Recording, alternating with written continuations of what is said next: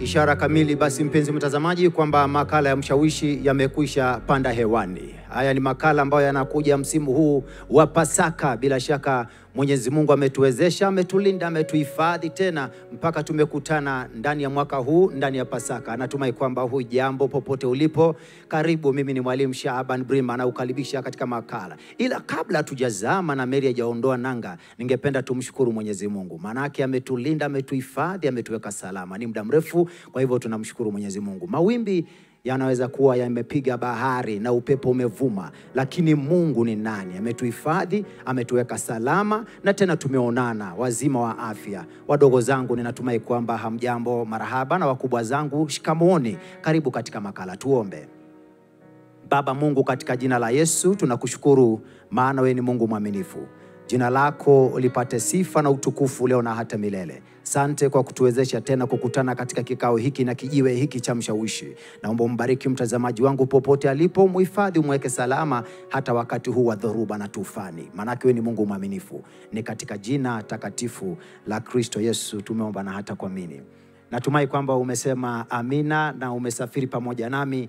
Na sasa vile ambavyo nilikuwa nimekuahidi, Waswahili wanasema ya kwamba elimu hushinda ubabe. Manake mambo kama haya yanafanyika tu katika uwepo wa Mwenyezi Mungu. Kwa hivyo naukaribisha ewe mtazamaji mpenzi kwamba tupate kusafiri pamoja. Manake hivi ilivyo sasa ni kama safari ambayo tumeianza ya muda wa lisali moja. Ni safari ambayo itakuwa imepelekwa salama na Bwana Yesu ambaye ni nahodha wa makala ya siku ya leo. Bila shaka Bwana ni mwaminifu. Kwa hivyo ningependa jamani, bila wasiwasi wote nikuletee mgeni wetu wa siku ya leo, mshawishi wetu. Isipokuwa kwa muda mrefu huwa ninakwambia kwamba wanakuja hapa walimu ambao wanatufundisha mambo mengi kuhusu ibada, mambo mengi kuhusu kumwabudu Mwenyezi Mungu na kumsifu Mwenyezi Mungu. Kwa hivyo yeye ambaye ninaye katika makala siku ya leo si mwingine bali ni mchungaji, na vile ni mwimbaji wa nyimbo za dini, mwandishi wa nyimbo zenyewe, na ni baba wa imani. Karibu sana my bishop, acha nikuite hivyo maana ndio jina lako hilo. Asante mwalimu Shaban. Mchungaji Thionest Odongo, karibu. Asante sana. Sasa salamu zetu unajua si zile za hapa. Nazipata tunafanya zoezi. Hivyo ndivyo ilivyo mpenzi mtazamaji. Kwa hivyo sasa kazi imeanza tayari. Makala ya Mshawishi amepanda hewani, na vile ambavyo nimekuambia na kukuahidi kwamba utayapata mambo mazuri mema. Mwisho wa safari tutamsifu Mungu pamoja na kumshukuru. Karibu sana Ise. Asante sana. Unapendeza. Hiyo ndio unyonge wangu. Pasaka njema. Asante. Ni wakati wa msalaba bila shaka. Ni kweli. Safari ya ukombozi wetu ilianzia wakati huu kama vile tunavyokusudia, lakini imeanza mapema hata kabla ya wakati huu. Ndivyo. Kwa hivyo kwa muda usio mrefu mpenzi mtazamaji, tunakwenda kuingia katika mambo mengi ambayo yatatuonesha na kutusaidia vile ambavyo tunafaa kutembea katika imani na katika kumtukuza Mwenyezi Mungu. Habari za leo au mada ya siku ya leo ningependa tuipatie uzito kidogo. Muziki ni silaha ya Mwenyezi Mungu. Muziki ni silaha ya Mwenyezi Mungu. Mara nyingi tumeambiwa hata na wale wazazi waliokuja kabla yetu kwamba muziki huwa ni kwa ajili ya burudani. Tukaambiwa kwamba muziki ni kwa ajili ya kupatia nafsi raha. Lakini sasa tumefika maeneo ambayo lazima tuzame katika wazo la Mungu mwenyewe. Tufahamu, je, muziki ni nini kulingana na wazo la Mungu? Karibu sana mchungaji atakayetusaidia katika pambanua mambo haya. Ameyazamia na kuyaibukia, kayavalia njuga vile ambavyo Waswahili wanasema. Ni mchungaji Thionest Odongo. Karibu. Asante sana mtazamaji wangu popote unaponipata. Jinsi ambavyo mwalimu Shaban mwenyewe amesema, naitwa mchungaji Thionest Odongo kutoka Utawala, huduma za Livingstone Churches, na ninashukuru ya kwamba niko mahali hapa kuweza kuzungumza swala hili ambalo ni nzito. Kwa hakika muziki ni silaha, na silaha iko na wale ambao wanazitumia, ambapo ni waimbaji wetu. So tunataka kushukuru Mungu kwa sababu pia tunataka kuzungumzia na wenyeji wa silaha hizo. So tunashukuru. Asante sana, karibu sana. Kwa hivyo moja kwa moja tulizamia jambo hili. Manake tumekwisha imba ule wimbo wa mwanzo kabisa unaosema imo nguvu katika damu ya Yesu. Ndivyo. Kwamba damu ya msalaba ndio imetupatia uokovu, upatanisho baina ya mwanadamu na Mungu. Sasa tunapozungumza habari za silaha, wazoni mwetu tunafaa kuwa na picha au taswira ya aina gani baba? Asante kwa swali hilo. Kwanza ninataka kushukuru kwa majira na misimu ambazo tuko ndani, na majira ambayo tuko ndani hasa mno ya Pasaka. Tuachilie kwanza hayo majira mengine ambayo yamekuja. Sasa hivi tuko kwa Pasaka, na huwa ninazungumza kwamba kabla tusungumuze Pasaka kuna kuzaliwa kwa Yesu. So Mungu alikuwa na mpangilio, akasema ni lazima kwanza kuwe na kuzaliwa. Alipozaliwa kukawa kuna yale atakayopitia, ndio ndiposa aweze kusulubishwa, kuzikwa, kufufuka. Lakini kuna lengo alikuwa anaangalia mahala pale. Sio tu kukufa ama kuzaliwa. na lengo hilo ndio tunalipata kwenye kitabu cha Yohana. Yohana mlango wa 4 ni mstari ambao naupenda sana.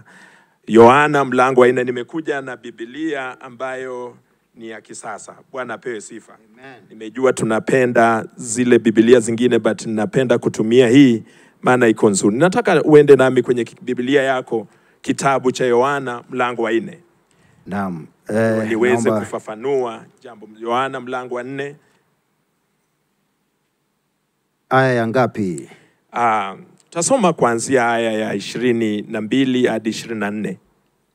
Amen. Mpenzi mtazamaji, utaniruhusu nisome katika jina la Bwana wetu Yesu Kristo. Lakini saa inakuja na sasa ipo, ambayo waabuduo halisi watamwabudu Baba katika roho na kweli. Kwa maana Baba awatafuta watu kama hao wamwabudu. Aya 24. Mungu ni roho, nao wamwabuduo yeye inawapasa wamwabudu katika roho na katika kweli.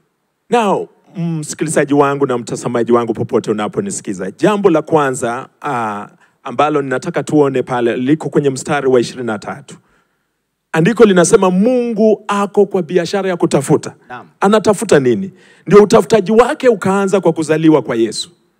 Wow. Utafutaji wake bado unaendelea hadi kwa kifo na kufufuka kwa Yesu. Anatafuta nini? Kumbe habari zote hizi ni kutafuta, yuatafuta sasa. Kuna kitu Mungu anatafuta. Mungu ako na mahitaji. Mara nyingi tunadhania kwamba sisi tu ndio tuko na mahitaji. Wow. Kitu unachokitafuta hauna, unakitafuta, unataka kukijua, unataka kukipata. So anatafuta nini? Ndio swala ambalo tunataka tulizungumzie. Anasema anatafuta waabuduo halisi watakao muabudu kwa roho na kweli.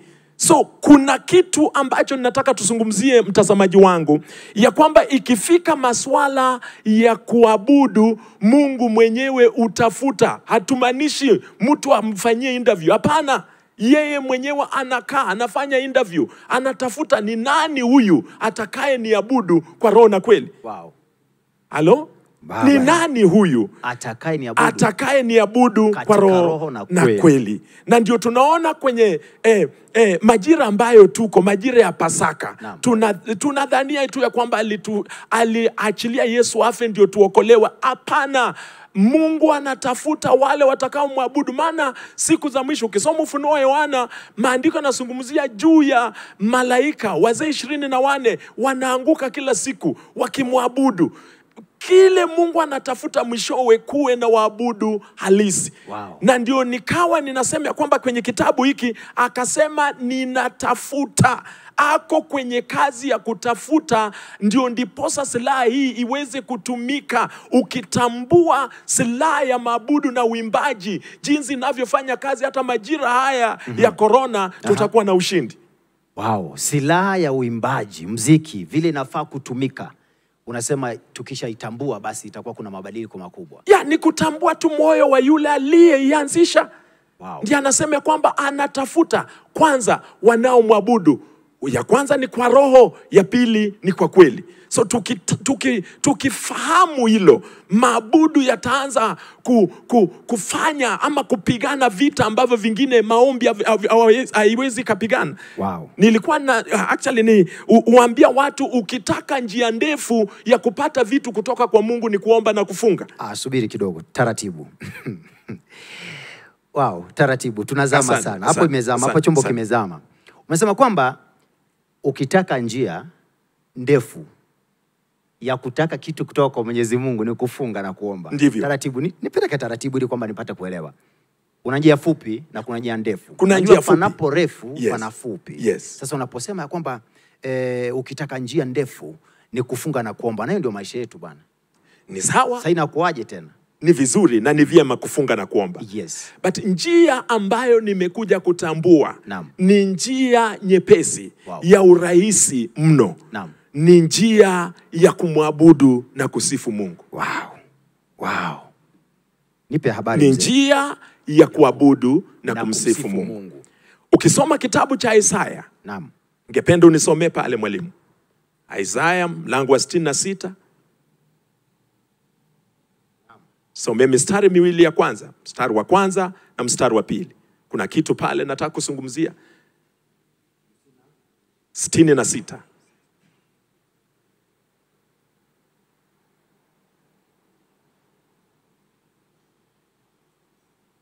Mpenzi mtazamaji, tusome pamoja katika hilo andiko kwa Isaya 66. Mwalimu umesema aya ngapi? Aya ya kwanza na pili. Bwana asema hivi: mbingu ni kiti changu cha enzi na dunia ni mahali pa kuweka miguu yangu. Mtanijengea nyumba ya namna gani? Na mahali pangu pa kupumzikia ni mahali gani?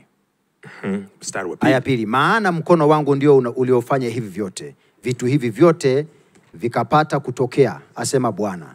Lakini mtu huyu ndiye nitakayemwangalia, mtu aliye mnyonge, mwenye roho iliyobondeka, atetemekaye asikiapo neno langu. Asante kwa somo hilo. Msikilizaji wangu na mtazamaji wangu popote unaponipata. Andiko linasema ya kwamba mbingu ndipo makalio pa Mungu, ndipo mahali anapoishi. Lakini duniani ndipo mahali ambapo ameweka miguu zake. Ndio kiti ambacho mguu wake unatulia pale. Ninataka uelewe jambo moja. Nimesema ya kwamba njia fupi ya kupata kutoka kwa Mungu ni kuweza kuabudu na kusifu. Na wakati ambapo nilianzia nilisema ya kwamba wakati unapoabudu Mungu, Mungu hatumi malaika akasema ya kwamba enda unisikizie, ule ni mwalimu Brima ananiabudu, yule ni mchungaji fulani ananiabudu. Hapana, Mungu mwenyewe ushuka na kukuja kusikia. Maana harufu za maabudu zinapomfikia zinakuwa kama manukato. Na kwa sababu ameketi kwenye kiti chake cha enzi ambayo ni mbinguni, mguu wake umekanyaga chini duniani. Na sasa sisi tunaachilia maabudu tukiwa duniani. Kwa sababu mguu wake uko kwa dunia. Ninataka ujue kuna nguvu wa muziki. Muziki usungumuza. Muziki usungumuza hata wakati ambapo umetulia kwenye basi na muziki fulani upigwe. Hata kama umenyamaza, wewe mwenyewe unakuta mguu kuna vile unaanza kukanyaga pale. Basi wakati ambapo Mungu amekanyaga mguu wake chini duniani, unapomwabudu kwa roho na kweli, anaanza kuguza chini. Anaanza kuguza chini na anaanza kusikiza ni nani yule ambaye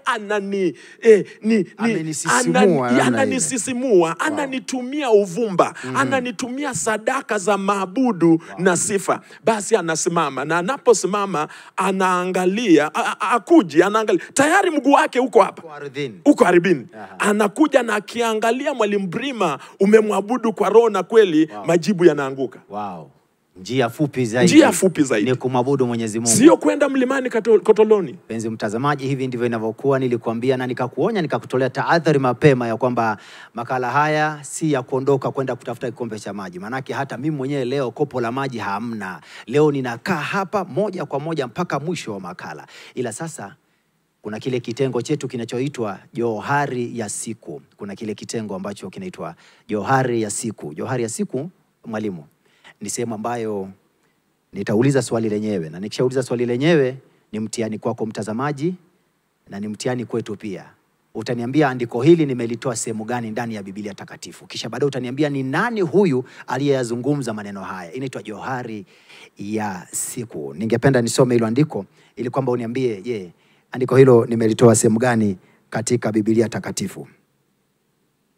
Andiko linasema, alidharauliwa na kukataliwa na watu, mtu wa huzuni mwingi, ajuaye sikitiko, na kama mtu ambaye watu humficha nyuso zao. Alidharauliwa wala hakuhesabiwa kwamba yeye ni kitu. Mwisho wa habari hii, ningependa uzame katika maandiko matakatifu, nitafutie andiko hili nimelitoa wapi, na kisha baadaye nani kayazungumza maneno haya. Na mwalimu, jiandae sasa, wewe ndio utakuwa mtahini mkubwa wa kuyajibu mambo haya mwisho wa kazi. Tuambie kama tumepata au hatukupata. Karibu. Sasa umesema kwamba Mungu anashuka pale ambapo ameabudiwa, na majibu ya maombi yako na ibada zako yanamfikia wakati ambapo umetoa ule uvumba, manukato ya kupendeza ya sifa mbele zake. Ndivyo. Nipe habari mzee. So nikasema ya kwamba kwa sababu mguu wake umekanyaga duniani. Actually ashuki. Mungu yuko duniani. Yuko nasi. Anadumu, anaishi kwa sifa. Na ndio nikasema ya kwamba anatafuta watakaomwabudu kwa roho na kweli. Sasa wakati ambapo unajaza pengo, wewe useme ya kwamba nimepata nafasi, pale kuna nafasi ya kuabudu. Naone unamwabudu kwa roho na kweli. Na maabudu yamegawanyika kwa viwango. Wachezaji vyombo wetu wametubariki. Wakati anapoabudu, vidole zake zinaabudu. Mungu anasikia muziki mtamu. Anaona raha. Na anasema huyu karaoke amejua kuniabudu kwa vidole vyake. Na ndio sababu unaona jambo moja, wakati ambapo Daudi anatafutwa, wanasema ya kwamba ako na ufahamu. Ni mjuzi. Ni mjuzi wa kucheza kinubi. So wachezaji ama watu wanaotumia silaha ya uimbaji ni lazima wawe na ujuzi. Wawe wataalamu wa ile jambo. Wanapoguza hiki chombo, wacha hata Mungu angalie hizi vidole vile vinavyoguza. Ndugu yangu, wakati anaguza, Mungu angalie vidole, aseme kwamba hivi vidole vimepakwa. Mungu aseme na vile vidole ni vya nani? Akuja aseme kwamba ni vya Patrick. Wacha nifanye jambo. Sasa silaha. Mungu amekwisha shuka tayari. Tumekwisha ona umuhimu wa habari za muziki na ibada kwa moyo wa Mungu. Tunapozungumza habari za muziki kuwa silaha, sasa hapo ndo nataka tuzamie hapo. Asante. Muziki ni silaha. Na kwa Biblia takatifu tumeona vile muziki umetumika, maabudu, sifa zimetumika. Ikifika kwa magonjwa, imetumika kama silaha ambayo ni tiba. Ni dose zito. Ni kifaa cha tiba. Dose zito. Hata kwa corona. Kwa mfano nitakupa mfano. Nipe habari mzee. Sauli ni mfalme. Sauli ameshikwa na kichaa, corona ya wakati wake. Penzi mtazamaji, hivi ndivyo zinatokea. Hizo zinatokea katika makala ya Mshawishi peke yake. Ameshikwa na nini? Ameshikwa na corona ya wakati wake. Maana ule ugonjwa ulikuwa balaa. Ilikuwa balaa. Mfalme anajisahau. Si vizuri. Akipigwa anatupa mbao. Ni ugonjwa wa balaa sana. Ni corona ya wakati wake. Alafu kuna mtu anamwambia, tazama nimeona Daudi mwana wa Yese. Ako na ufahamu. Vidole vyake viko na ufahamu. Sauti yake iko na ufahamu na imepakwa pia. Si ufahamu tu. Wakati unapocheza vyombo, wakati unapoimba, ni vyema kuwa na ufahamu, ni vyema kusoma, na pia ni vyema uongezewe na upako. Akasema nimemsikia ucheza kule msituni. Na hii mfalme umetembea matibabu, umeenda wapi na wapi hauponi. Kuna dawa. Dawa ipo, na dawa yenyewe ni ya kipekee. Dawa yenyewe ni maabudu, ni muziki. Mfalme akasema endeni mlete. Walipoleta Daudi akaangalia, akasema basi hii ni wakati ambapo nitumie silaha ya Mungu ya maabudu, ndiposa aweze kupona. Alipocheza chombo, ni nini kilitendeka? Maandiko yanasema yule roho mchafu akamuondoka yule mfalme. Akatoka. Silaha ile walitumia pale ni silaha ya kufanya nini? Uimbaji, muziki. Alipocheza, pepo wa wazimu ukatoka mfalme. Unamaanisha kwamba inafaa tupeleke muziki kwa next level. Ikifika ni wakati kama ambapo mataifa yamefadhaika, tuamue. Lakini sasa unajua tena kuna muziki ya burudani. Sasa lazima tukue makini mpenzi mtazamaji kwamba sio muziki wa burudani ambao unakuwa ni dawa. Unajua ni muziki wa Mwenyezi Mungu. Muziki ambao unaleta raha, kinubi na kinanda vimechezwa kwa design ya Mungu na kwa moyo wa Mungu na kwa upako wa Mungu. Kumbuke kwamba Daudi alikuwa amepakwa. Si tu juzi peke yake. Alikuwa amemwagiwa mafuta ya kuwa mfalme na kuwa mchungaji juu ya wana wa Israeli. Na ni ule upako sasa uliongezeka na ujuzi na mambo yakatendeka. Bab kubwa. Unanikumbusha tena mzee. Kuna lile andiko ambalo linapatikana katika Mambo ya Nyakati wa pili 20:20. Mpenzi mtazamaji, hilo andiko nimeshachochewa tayari. Unajua ubaya kuwa na wachungaji wawili katika makala inakwenda hivyo. Sasa itabidi wao wenyewe wajue vile wanapishana hivi. Mambo ya Nyakati wa pili, naomba nisome hilo andiko. Kuanzia mstari wa 21. Kuanzia aya ya 21. Aya 21.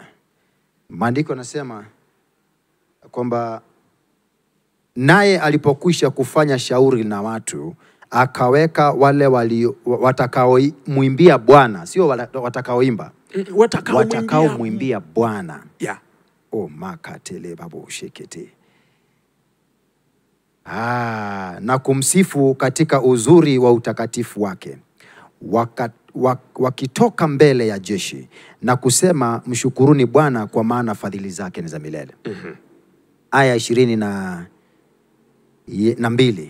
Nao walipoanza kuimba na kusifu, Bwana akaweka waviziao juu ya wana wa Amoni na Moabu na wa mlima Seiri waliokuja juu ya Yuda, nao wakapigwa. Now, mambo mazito hayo. Nimesema kwamba muziki hutumika kwa uponyaji. Sasa mahala hapa tunaona muziki inatumika kwenye vita. Tunataka tujaribu kuona watu wamevamia Kenya, tuseme mfano Al-Shabaab, na sauti inatoka ya kwamba hapa sio mali pa kutuma vifaru, sio mali pa kutuma jeshi. Wow. Usitume komanda yoyote. Hapa nichukulie wachezaji vyombo. Tafuta ndugu mwenye amejua kupiga keyboard. Tafuta yule amejua kupiga bass guitar. Tafuta yule wa drum, sijajua vile zilisetiwa, na waweke kwa mstari wa mbele. Labda kwa gari ya farasi. Now, hapo ndio mali nilisema waimbaji ni lazima wajue ya kwamba wao ni wapiganaji vita pamoja na wachungaji. Wow. Haukuji kwa vita, ni wanajeshi. Actually wako kwa front line. Wakaambiwa niwekewe wawe mbele, ni lazima wao waombezi. Huwa ninaambia watu, ninafunza, nikiitwa kufunza mali uimbaji number 1, ni lazima niulize mwenye ameniita anipe siku 3 ya kuomba na kufunga. Na la kwanza ninataka kujua mchezaji keyboard ufunga. La pili ninataka kujua hako na Biblia. Tunaanzia pale. Hakuna mambo ya kwenda kwa muziki direct. Maana vidole watu wanachapa vitu. Lakini je, maisha yake mafuta yako aje? So tunaanzia pale. So akasema ya kwamba waweke wachezaji vyombo mstari wa mbele. Na walipoanza kucheza, nini nasema? Mungu akaweka wafisiaji. Yes. Kiingereza nasema akaset ambush, akawachanganyisha. Yeye mwenyewe. Yes, akachanganyisha wale watu.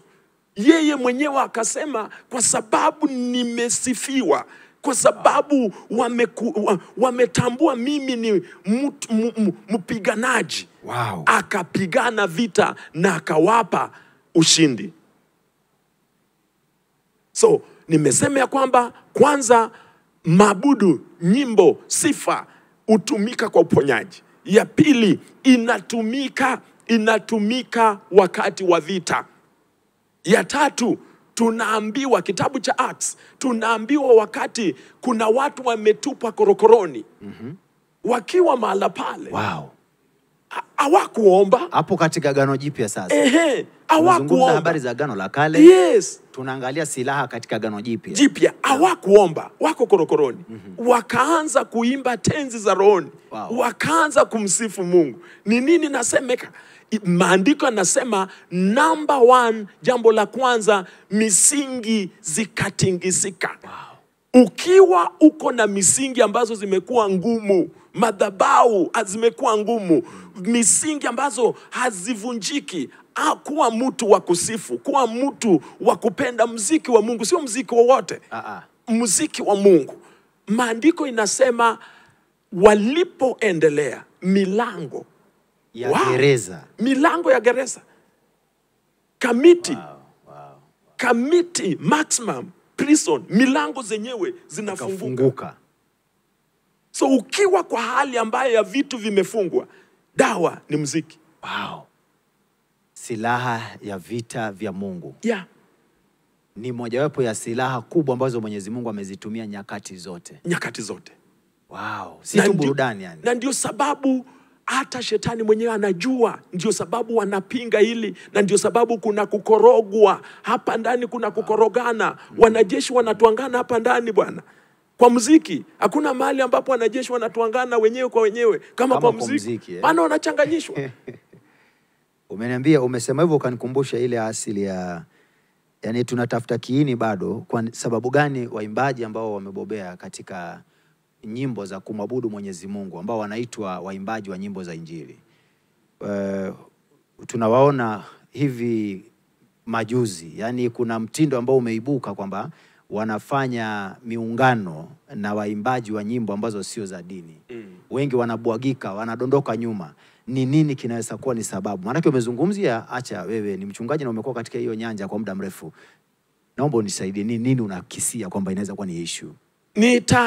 Taja andiko kwenye kitabu cha Nehemia. Hatutasoma, nitakitaja tu. Ukisoma kitabu cha Nehemia hasa mno kuanzia mlango wake wa 9 kuendelea mbele pale.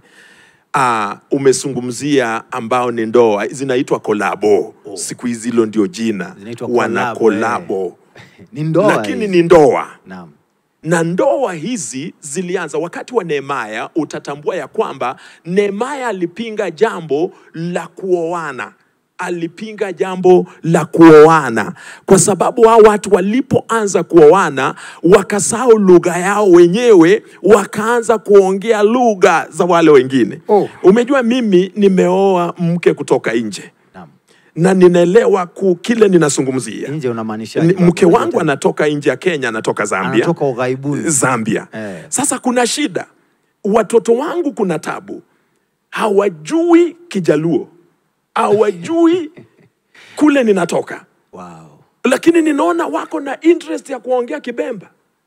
Wanajifundisha lugha ya kwa mama, sababu yani ya mama ndoa. kiukweli. Kwa sababu ya ndoa. Sasa ndoa inapokuja hata kiroho, ndio unakuta wanamuziki wetu badala wawe wabunifu, wale wa duniani waweze kuwakopa, sisi tunakopa kule.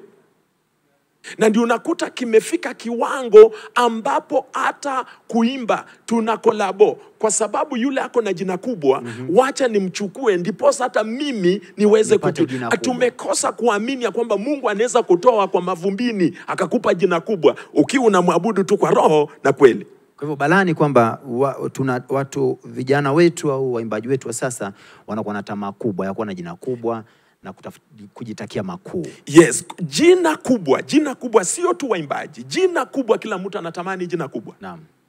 Na ukiwa na hiyo ugonjwa inaweza kukumaliza. Itakumaliza, hata ndio sababu wengine hawako hata kwa makanisa zao. Kwa sababu alitaka kuitanishwa na mali pakubwa. Mungu amekuita mahala pale uweze kugrow pale, lakini unataka pale pengine. So unakuta unatoka kwa eneo lako lenye Mungu angekukuza. So jina kubwa ni ugonjwa ambayo inakula watu wengi, na kwa sababu leo tunazungumzia muziki, inakula hata wanamuziki. Waswahili wanasema, mpenzi mtazamaji, kwamba cha ndugu tungane. Unataka kutafuna sana na kapu lako, ulipanda wapi? Wewe ulilima wapi? Kwa hivyo vya mwenyewe wachieni. Cha ndugu acha, tamaa nyingi tuache. Tukae wima, tukae thabiti pale ambapo Mungu ametuita. Aisee mwalimu, kuna wazo la mwisho ile ambalo linanijia moyoni mwangu wakati ambapo nazungumza. Unajua sasa muda ni mfupi tunao, lakini sasa lazima tuguzie hapa pale. Kuna wakati mmoja aliketi hapo, umeketi mwimbaji mmoja, na akatoa wazo. Nilo wazo kila mahali ninapokwenda ninaulizwa, mwalimu, yule alikuwa anamaanisha nini? Alisema hivi: imefika wakati ambapo inastahili waimbaji wetu waliopakwa mafuta, waliobobea, walio kanisani, waimbe nyimbo za mapenzi, ili kwamba wakati ambapo nimeketi sehemu na mke wangu na nini, tunataka kujifurahisha na kujivinjari, tusikize zao waliopakwa mafuta, lakini ni za mapenzi, si za kumsifu Mungu. Yaani umeokoka lakini unaimba nyimbo ya mapenzi. Unajua sijui kama unanielewa. Manake hilo swali liko hivyo lilivyo. Sasa wewe lichukulie hivyo lilivyo. Naomba usawazishe kama mchungaji kwa mafuta ya kichungaji na kiti chako cha uchungaji. Jambo moja ambalo ninataka kusema, tusije tukatoka kwa malengo. Kuna yule ambaye alianzisha industry ya muziki. Na ni Mungu. Hakuanzisha sasa, alikuwa hata na director.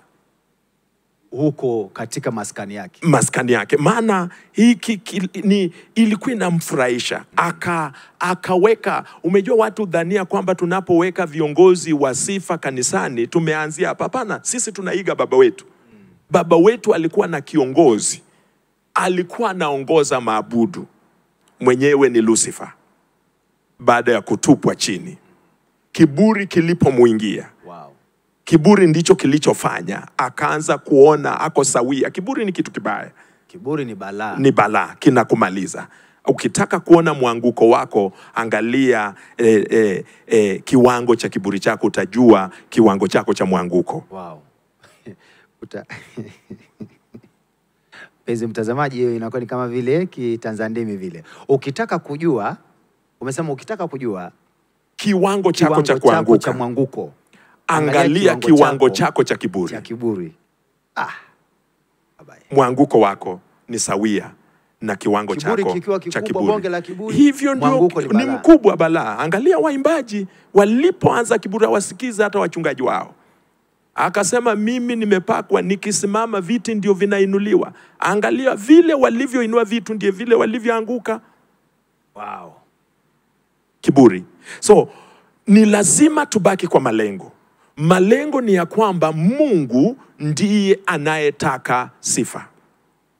Mungu ndiye anayetaka maabudu. Na wakati ambapo tuanze kuimba nyimbo za kimapenzi, kwa sababu ni watu wa kiungu, tutakuwa tunatoka kwa malengo. Malengo, tubaki kwenye barabara. Malengo ni Mungu anataka tumwabudu. Kila maabudu ni lazima yaelekezwe kwa mwenye maabudu. Wow.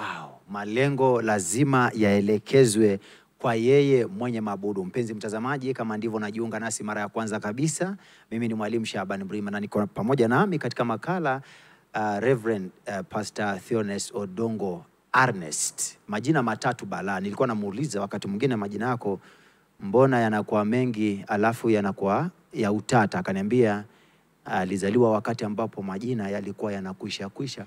Kwa hivyo akapewa na hilo jina. Nilicheka sana mchungaji.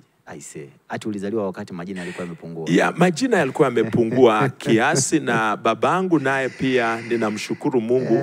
Babangu, historia kama hujajua, alikuwa father wa Catholic. Wow. Na kiatu kikamfinya. Ndio ndiposa niwe hapa.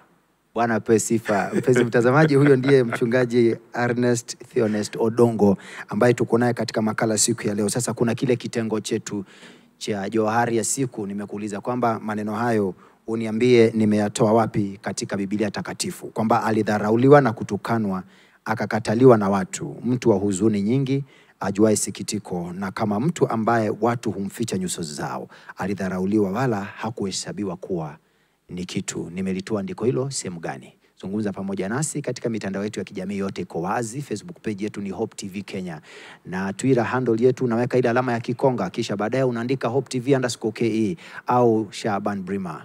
Unanipata hapo na tunazungumza. Namba ya ujumbe mfupi ni 2232 2232. Kabla hatujafika mwisho, baba naomba unisaidie. Kuna jumbe nyingi ambazo zimeingia kulingana na majibu ambayo yametolewa. Kumbuka mpenzi mtazamaji kwamba tuko Facebook live na vile vile tuko Twitter, YouTube tuko live vile vile. YouTube tuko live vile vile. Manake inapandishwa ikiwa inaenda hivyo. Kwa hivyo tunapopanda hivi, wale ambao wako YouTube unaweza kutupata. Makala inapokimbia inakimbia vile vile na upande wa YouTube. Sasa mpenzi mtazamaji, tupate nafasi kutoka kwa mchungaji kusikia kama je, hilo andiko maneno hayo kayazungumza nani? Jambo la kwanza. Asante. Maneno hayo yalisungumuzwa na nabii Isaya. Wow. Na yanapatikana wapi basi? Isaya aliweza kuyasungumuza kwenye kitabu cha Isaya, mlango wake ni wa 53, mstari wake ni wa 3. Kazi kubwa nampa mtihani profesa wako, basi hapo ndio utambulia patupu. Utakuwa umeokota maji au umeyachota maji kwa tumia kapu la minyaa. Kwa hivyo andiko hilo limepatikana katika Isaya 53 aya 3. Sina cha ziada mpenzi mtazamaji, lakini ningependa nimpatie mchungaji nafasi dakika 2-3 hivi kuomba kwa ajili ya taifa na mataifa ya ulimwengu. Unaona vile ambavyo dunia inatembea, mambo vile yalivyo, ningependa tuombe kwa ajili ya taifa hili kama dakika 1 hivi. Asante. Kuna tumaini na Mungu anapigana vita hivi. Wacha tuweze kuomba. Mungu wetu na Baba wetu, wewe ndiwe kimbilio letu. Hallelujah. Wewe ndiwe msaada wetu. Wow. Wakati huu tumejua kwamba msaada wetu utatoka kwako. Kama jinsi ambavyo Daudi alivyosema, nitainua macho yangu, nitasame mlimani. Msaada wangu utatoka wapi? Msaada wangu katika Bwana. Na leo Bwana tunatangaza msaada wetu, msaada wa Afrika, msaada wa Kenya, msaada wa nchi nzima, dunia nzima, inatoka kwako. Na ninatangaza ya kwamba hatutaangamia. Ninatangaza ya kwamba kuna tumaini na kuna wimbo wa sifa. Tutasifu baada ya yote, tutasema hakika Mungu amekuwa upande wetu na ametupa ushindi. Baba, nyosha mkono wako unaoweza kunyamasisha vita hivi, ukavinyamasishe kwa utukufu wa jina lako. Tunakukimbilia wewe, shujaa ambaye ulishinda mauti pale msalabani, utatushindia. Tuliza bahari na misukosuko yake, kwa utukufu wa jina lako tumeomba na kuamini. Amen, amen. Mpenzi mtazamaji, sina cha ziada ila kufika mwisho wa makala, lakini siwezi kuondoka kabisa kabla sija kufahamisha wale ambao wamekuepo katika eneo la muziki nyuma yetu. Wale wapiganaji wa vita walio na silaha ya muziki nyuma yetu ni kikundi cha ibada na sifa katika kanisa letu la Sitam Embakasi, wanaongozwa na Pastor Patrick. Kwa hivyo tunamshukuru Mwenyezi Mungu kwamba amekuwa mwaminifu, na nyuma ya kamera zetu niko na Ndiku Mutinda na vile vile Henry Mutavi, niko na super producer John Paul. Tunamshukuru Mwenyezi Mungu. Mpaka juma lijalo, sina cha ziada na kutakia wikendi njema ya Pasaka na utazamaji na uimbaji mwema ndani ya Mshawishi. Shalom.